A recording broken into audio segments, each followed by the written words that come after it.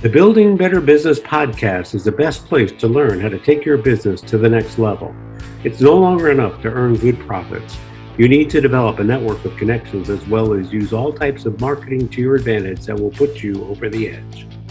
Hosted by me, Steve Eschbach, a financial executive with decades of experience in dealing with businesses and business people, we'll learn how this all comes together. Join me and my expert guests as we delve into the many facets of owning a business and how to become a good, caring business owner. Listen how making a difference in your community can attract all sorts of clientele, which in turn will build you a better business. Greetings, my fellow listeners, and welcome to another edition of Building Better Businesses. I am your host, Steve Eschbach. I am the owner of Transworld Business Advisors of Naperville. I am one of 7 local Transworld business owners. We are a global business brokerage firm. We are the largest in the world, and we are also the fastest growing. We've only been around for about 40 years. And what we do is we assist business owners confidentially sell their businesses and match them to qualified buyers. Couple of other things we do is that we do franchise sales. So anyone looking to get into the entrepreneurial market and looking for an established presence, we can help you with that. Franchise sales is what we do.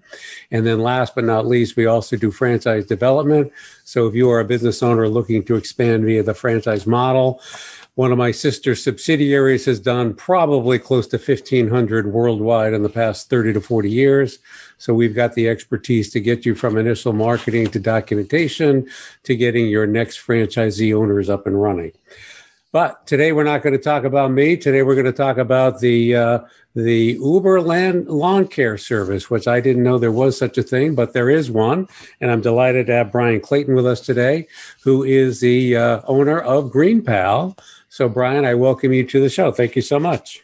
Hey, Steve, thanks for having me on. It's great to be here. I am founder of a company called GreenPal, which is the Uber of lawn care. So if you're a homeowner and you need to get your grass cut, rather than calling around on Craigslist or Yelp or HomeAdvisor or on the internet, you can just download our app and somebody will come out and cut your grass and you can pay them right through the app and book them for services for the whole season.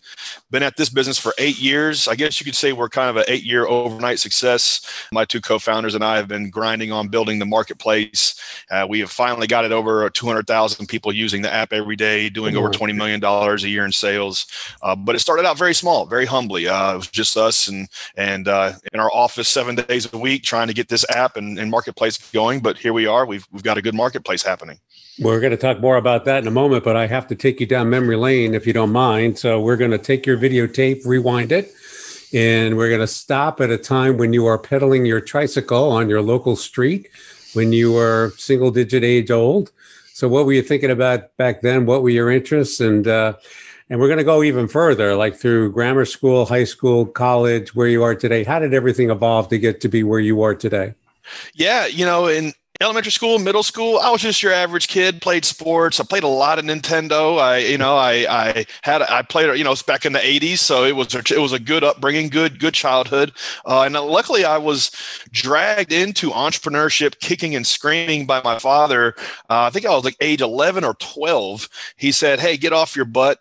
I've got a gig for you. You're going to go mow the neighbor's grass." And he made me go cut the neighbor's lawn. Luckily he did, because after I got done mowing that yard, I got paid $20. And something about that just hit me. It just stuck with me. I was like, wow, so you mean I can just do this and make as much money as I want? I don't have to hassle my folks for money. It was just an amazing epiphany that I had. And I remember I wanted like a brand new pair of soccer cleats. And back then, a pair of cleats was like $20. And the ones I wanted were $100. And I thought, wow, if I can just get 4 more of these yards, I can go get the cleats I want. And so I remember that very clearly, very vividly. And the first thing I did was I made a bunch of door hangers on my old school desktop computer and passed out flyers all over the neighborhood. And by the end of that first summer, I had maybe a dozen customers, and I was doing, 10 or 12 yards a week and making pretty good money for a 12-year-old kid. And I actually just stuck with that little lawn mowing business all through high school and in through college. I put myself through college mowing grass. And when I graduated college, I had to make a decision.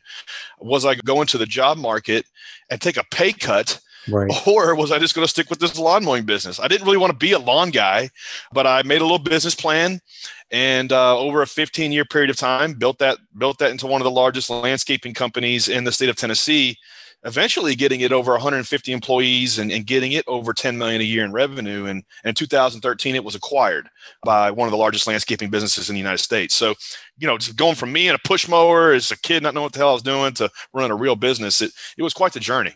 Wow. And you even sold that business back then too. So we'll talk a little bit about that in a moment. But when you were going through grammar school, high school, and college, you were still doing your lawn care business. Now, you weren't taking courses on mowing lawns because no college that I know of offers any curriculum for lawn mowing. So, and I say that tongue in cheek, but what I really mean is, what were you focusing in academically to assist you where you are today? Were you a marketing guy? Were you a business administration guy, accounting? What was your discipline back there, or was just general business?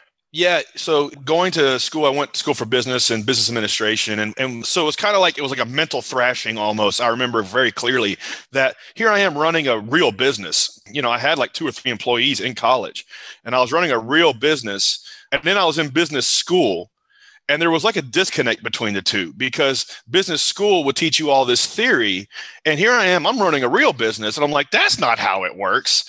But then on the other hand, I was learning real things that I needed to know. Things like basic accounting, basic business law, some of the marketing did port over, and also the ability to communicate in writing. So a lot of things I was learning did port over into the business I was running, but there still was a big disconnect. And I remember it was like a business policy class where we were doing all of these like exercises and strategy sessions about what we would do in this hypothetical business. I'm like, that is not how it actually works, because I'm running a real business. At the time I was probably doing, $750,000 a year in revenue. So it was an actual little business. And so it was funny. It was like a mental thrashing going through business school while running a real business and seeing the disconnects of what actually was real and what wasn't. Now, maybe business school has evolved in the last 20 years. I sure hope so. But back then, a lot of the stuff didn't really apply. It was funny. Well, I have a same sentiment as you do, because I think academia set the stage up for what I would consider a foundational basis. But real life, it mirrors it to some degree, but not exactly. Like the first thing I did out of college, I did utility accounting, and you flip the balance sheet upside down. Fixed assets lead because you earn a return on that, and then all the current stuff goes underneath that. But I want to take you through a couple of stories here that I think will help our audience. So you had a business and you sold it, and then you started GreenPal. So let's go back, and your other business was landscape services as well, correct? That's correct. So tell me when the time came that you were thinking about selling, and what the thought process was to prep it for sale. I don't think you woke up and said, hey, today I'm going to sell, put it on the market, and a week or two later it was gone. I think there was some prep that had to be done. So tell us about that process and how you were able to get it ready for sale, how you marketed the business for sale, what the pitfalls, if there were any during that process, and then what got you to start your new business. I know that's a long-winded question, but I think our audience would be very interested in knowing about that whole process. No, it's a great question, because it's one that, if you're dreaming of selling your business, you're going to go through this. And for me, I didn't start the business and say, okay, in 5 years or 10 years, I'm going to exit. Ideally, that's what you should do. You should lay out a plan, a 5 or 10-year plan, read the book Built to Sell 4 or 5 times, and just work everything that book talks about, and just like do a proactive approach to selling the business. That's not what I did. I was running the business. The business was very much an extension of myself, who I am. It was almost like me and scaffolding around me. And so that's not how you should build a business if you want to sell it, but that's the way I built it.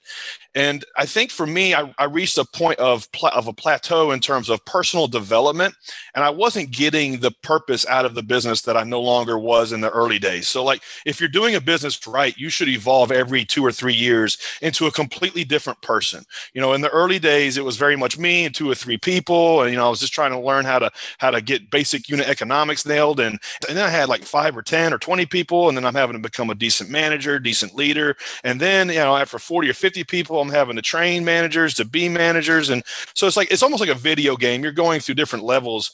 And I reached a plateau where I was no longer like growing personally. And once I hit that, I was stagnant for like almost a year. And I had this like almost like desire inside of me to say, I need the next thing. What's the next thing? There's something more. I think this business has taken me as far as I can, and I'm no longer having fun running it. And so once I hit that point, I thought, well, then I'm going to sell the company. I'm going to explore an acquisition. And from the moment that thought entered my head to the moment that I actually got the business sold was over 2 years. And so it took a long time of reverse engineering a lot of the processes into the business that needed to be done, cleaning up a lot of things, like you mentioned accounting earlier, getting everything in like GAAP accounting, and that took a long time. Getting a lot of the team members in place that I didn't have, just so grooming the business to where it could be acquired. And it was no longer like me at the center of it and everything depending on me. It was more of a business that could be bolted on into a bigger company. It took a long time. So ideally, you proactively work a plan, an exit strategy, if you will. I did not do that. It was almost like rush offense. I had a good business. We're doing $10 million a year in revenue, and there was a lot of people interested in buying it. But when it came down to it, there was a lot of things that I had to kind of like rush through at the end that I wouldn't recommend anybody try to do. It was tough. What were some of the biggest surprises that you had come up from the prospective buyer during due diligence? What were some of the things that they asked you that you said, if I'd known that about 4 or 5 months ago, I would have had that all set for you? Were anything like that coming up during that process? Absolutely. Like, if you're running a company and you're proud of it, it's your baby, you do stuff for the long term. Like, for example, let's say you've got a landscaping company like I did, and you have the shop and maybe the concrete floor in the shop, you want that concrete floor to look like a car dealership. And so maybe once a year you get it polished and repainted and you get it shiny because it's part of your company's values to have a really clean looking shop, because you believe that translates into quality services out into the real world. And so if the shop looks clean, that might translate into a competitive advantage into the real world. That's just a philosophy that I might have as a business owner. None of that matters to an acquirer, and you might spend 10 or 20 grand to clean up that shop, and then that like comes off of the income statement. And so now guess what? Your company made 20 grand less than it could have. And also now that's times 5 or 6. So that's a difference of $150,000 on the final sales price. So that $20,000 decision you made to clean up the shop cost you 150 grand at the sale. And so you probably shouldn't have done that. And so that is that's just one very small example. I don't want listeners to listen and say, okay, don't clean up the shop. No, it's one small example of a decision you might make I'm going to run this business for another 20 years versus I'm going to sell this business in 3 years. There's almost short-sighted decisions that you might make trade-offs around. Yeah, no, that makes a lot of sense. But the other thing that you highlighted, Brian, is that you came to a realization that you weren't growing. And I think, and you correct me if I'm wrong, I think what you're saying, the passion of the drive was sort of escaping.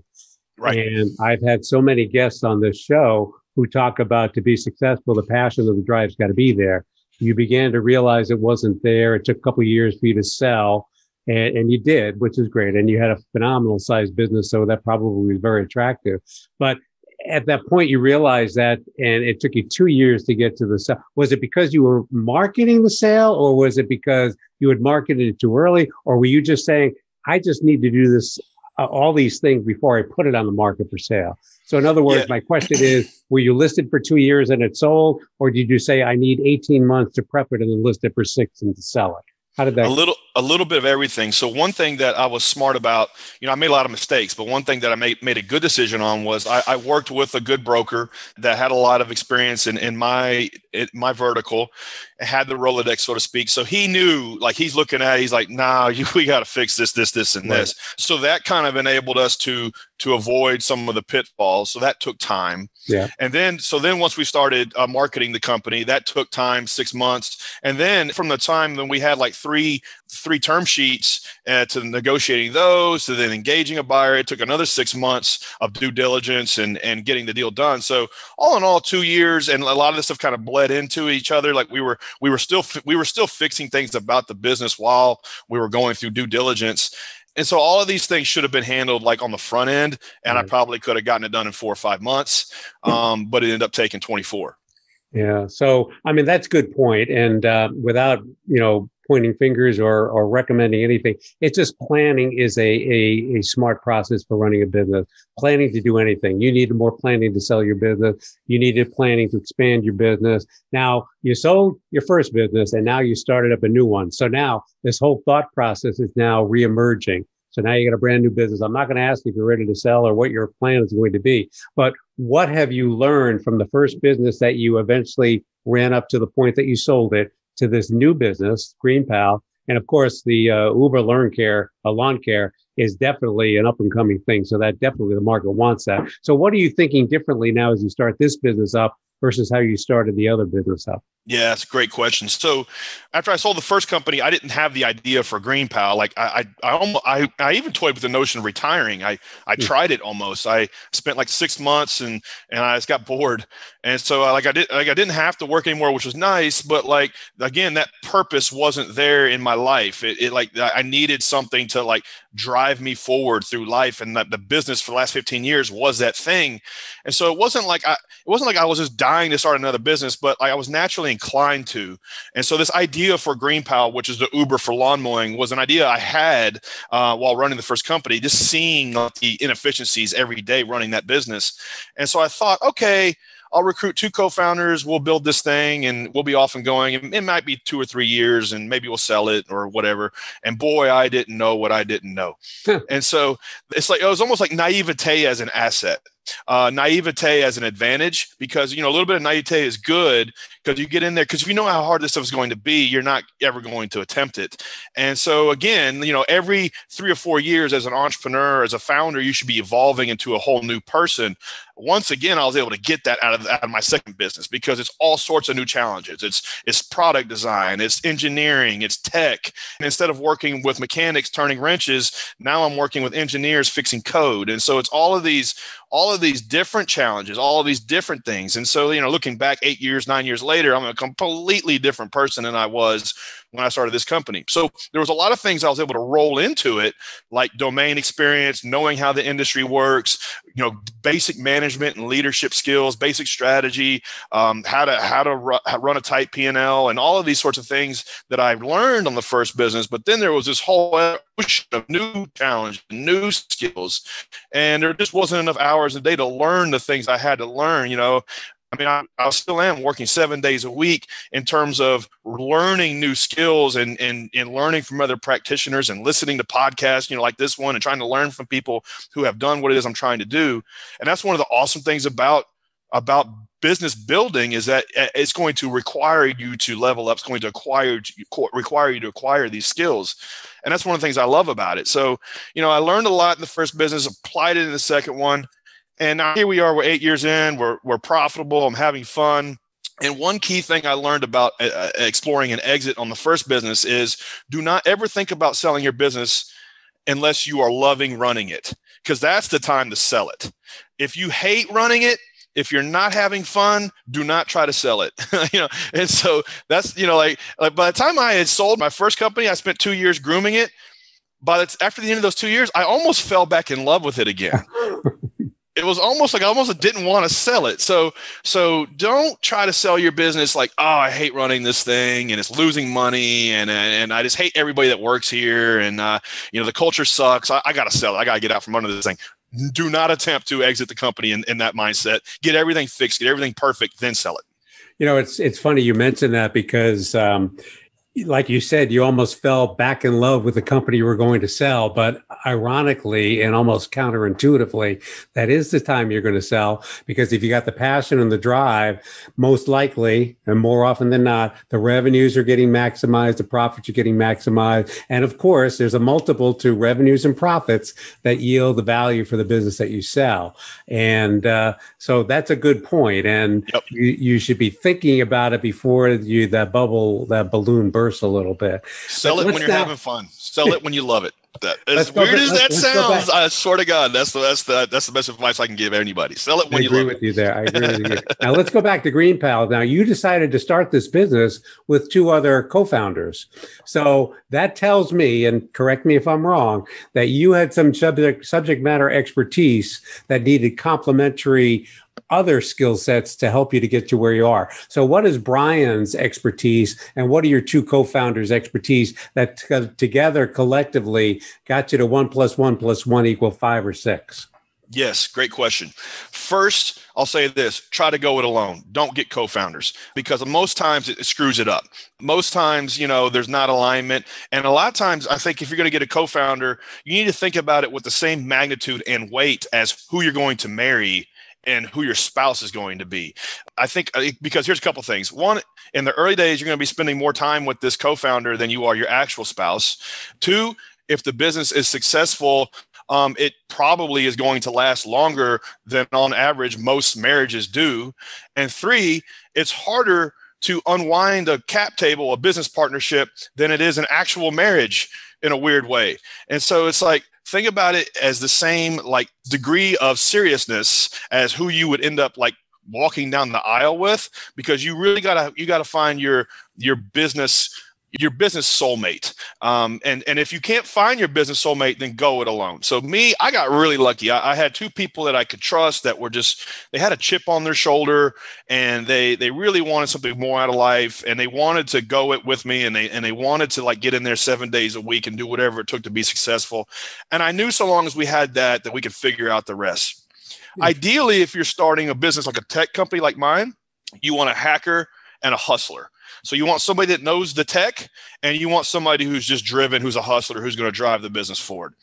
On that spectrum, I kind of like fall towards the hustler side. Like if things aren't moving forward and things aren't happening and we're not like getting stuff done, I'm pissed and I'm going to figure out where the log jam is and I'm going to get that fixed. Like that's my only superpower is just like that consistency.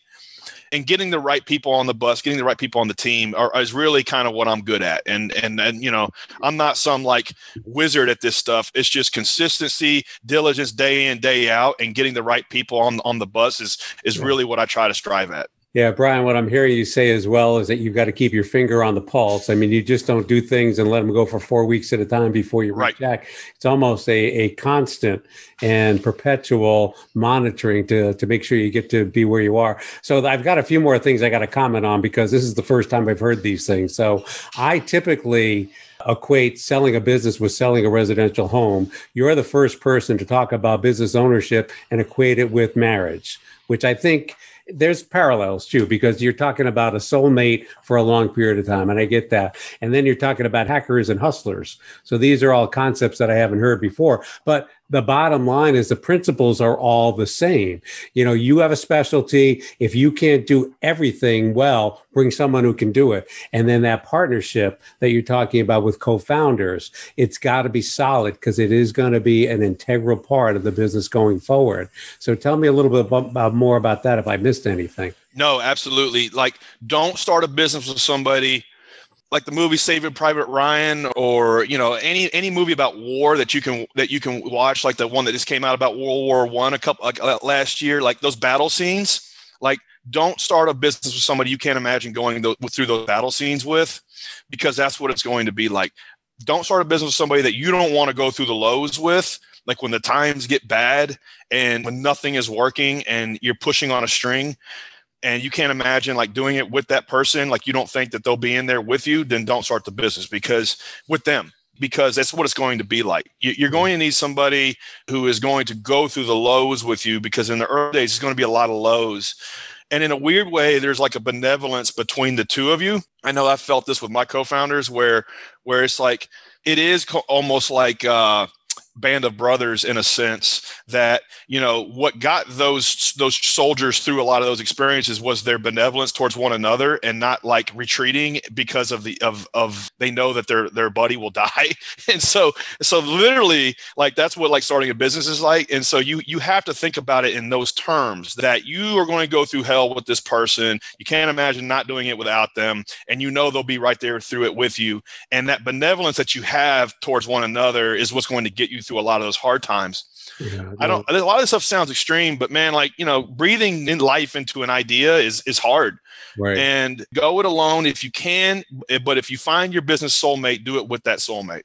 The other concept that I'm hearing from you, and I'm paraphrasing again what you're saying. So metrics are important because that's how you measure the success of your business. But what I'm also hearing you say, Bryan, is that relationships are essential. And that almost could probably be more than half of what's involved in running a business, because if you can't have a partner that you don't know, like, and trust, it's going to be tough to take it to the next level. And there are some like you who decided not to take on co-founders, but they knew they couldn't do it alone. So rather than have a so-called co-founder or co-partner or strategic partner, they're outside vendor relationships or outside consulting relationships that contribute, but they're not there day to day like you and your co-founders are. So sometimes that works better. Yeah, exactly. You don't, a lot of times, so it's not like, do I do co-founders? Do I not? Like everything, it depends. If you can find the soulmate, do it, because that'll increase your chances of success. But if you get that wrong, it's going to increase your chances of failure. If you don't find the soulmate, go it alone. And then, like you said, really seek out the best outside influences that you can in terms of mentor relationships of people who have done what it is you're trying to do, contractors, of people who are really smart, and maybe you can't afford them 40 hours a week, but you can afford them 1 hour a week, and they can help guide what it is you're doing, or consultants that can come in there and work with you for 5 hours a month and really help guide what it is you're doing. So if you can't find the soulmate, go after the best exterior kind of resources that you can in terms of mentors, contractors, freelancers, and consultants, to help kind of fill that void of what that co-founder might have done for you. It's okay. One or the other will work. But if you get the co-founder's decision wrong, then that'll screw up your business. And it's a lot easier to get it wrong than it is right. Yeah, no, I totally agree. So let's talk a little bit more. We got only a couple of minutes here. Let's talk a little bit more about GreenPal. Now, it's almost identical to what you did before. It's landscape services, but it's to another level. I heard the word app and I heard the word online. So it sounds like it's to another level, a higher technology level, if you will. So there are 200 users for your app. I'm assuming it's more than just in a local community. It's probably nationwide. Tell me a little bit more about GreenPal and how that all works. Yeah, GreenPal has 200,000 people using the app. So, my bad. Yeah, so as of right now, there's thousands of people using this app to find lawn care services, hire them, schedule them, pay them, and book them for the whole season. So it's a marketplace, kind of like an Uber or an Airbnb, that connects buyers and sellers. So the two different kind of journeys in my business kind of lifetime have, I was very much in it, and now I'm on it. So very much, I had a landscaping company. Now I'm creating the marketplace that connects homeowners with local lawn care services. So we kind of have two customers almost. We have the homeowner that needs to get the service done, and then also the small lawn care services that operate their business on top of our technology. Right. So it's an order of magnitude more challenging than my first business was. I thought it was going to be easier. I thought, oh, it's software. You just write it and it handles it. No, it's 10 times harder than the first business was, but I'm loving it. I'm having fun. Yeah. Is it subscription based or is it per service based? How does it work from the provider and then the user basis? Yeah, so it's our job to power that relationship between buyers and sellers for the lifetime of the homeowner lives in the home. So they come on board, they get quotes for lawn care services, they hire the contractor they want to work with. If that goes well, if the homeowner liked the service quality and the price, they can just book them for the whole year, and it happens every week like clockwork. So in terms of like an ongoing relationship, it's a subscription in that way. And so we power that as for the lifetime that the homeowner lives in the home. And then on the contractor side, they run their entire business on top of the app. So, let's say they have 50 customers, 100 customers, 200 customers. They're doing everything on top of the app. Here's where I got to be today. Here's the route between the stops. And here's all of the service expectations for each client. And then they upload a photo of the completed job every time they complete it. And then they get paid the next day. So that's one of the main pain points we solve for contractors. They get paid quickly. Yeah. So basically, you're a hub for the provider and the user together. But again, you're national. Is that correct? That's correct. Yeah, we're in every city in the United States, every major city, and we started out in Nashville, Tennessee. Spent 4 years just in Nashville, Tennessee, making the app work correctly, delivering a consistent experience for buyers and sellers. And once we figured that out, it was kind of like a nail it, then scale it. Then we started going to every other city in the United States. Well, it sounds great. I wish I had more time to kind of ask you more cues and have you provide answers there, but we are at the tail end of our program. Is there anything we haven't mentioned that you think the audience should know about, either from your lawn services specific or business in general? Yeah, I think, business has a lot of dichotomies, things that don't make sense, things that kind of you have to like hold in your head together. And for me, one of them is like, you have to have this huge, like audacious goal. It might be selling your business for $5 or $10 million, but you also have to think and act very small. And so it's like, it's big, it's this huge thing, but it's also like the little small things day in and day out. And like, you know, in the course of selling my first company, it was that I wanted to sell the business for multi-millions of dollars. But then again, I was having to do very, very, very small things over and over again that built up to get it there. And so like, that's the, I guess the point I would leave listeners with is do the small stuff day in, day out, figure out what those things are. And that leads to the big stuff. Nobody gets to skip over it. Yeah, totally agree. Well, that's the end of our formal part. How can we find out more about Bryan and your business, GreenPal, and anything else? So give us some links or phone numbers, emails. Yeah, anybody that wants to reach out to me, I hang out on Instagram more than anywhere, Bryan M. Clayton. Just drop me a follow and a DM there. And then anybody that's listening to this doesn't want to waste time mowing your own yard, just download GreenPal in the App Store or Play Store. That'd be great. Thanks so much, Bryan. I appreciate and by the way, the enthusiasm was beyond belief. So thank you for energizing me for the rest of the day. Thank you for your insights. I appreciate all your comments. Hopefully our listeners are going to learn a lot by what you said, because there's practicality throughout whatever industry you're in. So thanks again, Bryan. Listeners, thanks again for joining us on Building Better Businesses. We'll see you next time for another edition. Thanks so much.